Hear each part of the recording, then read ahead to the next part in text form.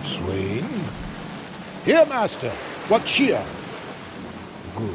Speak to the mariners. Fall to it, Yarley, or we run ourselves aground. Bestir, bestir. Hey, my hearts! Cheerly, cheerly, my hearts! Yar, yar! Take in the topsail, tend to the master's whistle. Blow till thou burst thy wind, if room enough. A good boatswain, have care. Where's the master? Play the men. I pray now, keep below. Where is the master, boatswain?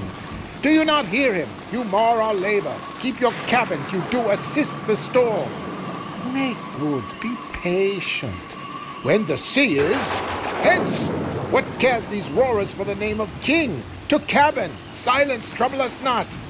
Good, yet remember who thou hast aboard. None that I more love than myself. You are a counselor. If you can command these elements to silence and work the peace of the present, we will not hand a rope more. Use your authority. If you cannot, give thanks you have lived so long and make yourself ready in your cabin for the mischance of the hour, if it so hap. Cheerly, good hearts, out of our way, I say. I have great comfort from this fellow. Methinks he hath no drowning mark upon him. His complexion is perfect gallows. Stand fast, good fate, to his hanging. Make the rope of his destiny our cable, for our own doth little advantage. If he be not born to be hanged, our case is miserable. Down with the topmast! Yar, lower, lower! Bring it to try with main course! Oh, a plague upon this howling! They are louder than the weather or our office. Oh, yet again, what do you hear? Shall we give o'er and drown? Have you a mind to sink? A pox on your throat, you bawling, blasphemous, incharitable dog. Work you then! Hang cur, hang you whoresome, insolent noisemaker.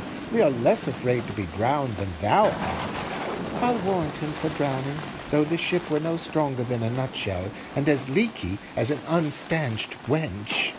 Lay her a hold! Set her 2 courses off to sea again! Lay her off! All lost! To prayers all lost! What? Must our mouths be cold? The king and prince at prayers, let's assist them, for our case is as theirs. I am out of patience. We are merely cheated of our lives by drunkards, this wide-chopped rascal. Would thou mightst like drowning or washing of 10 tides?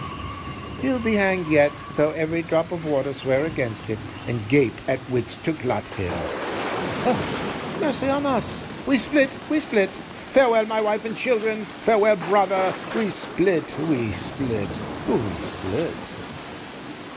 Let's all sink with the king. Please take leave of him.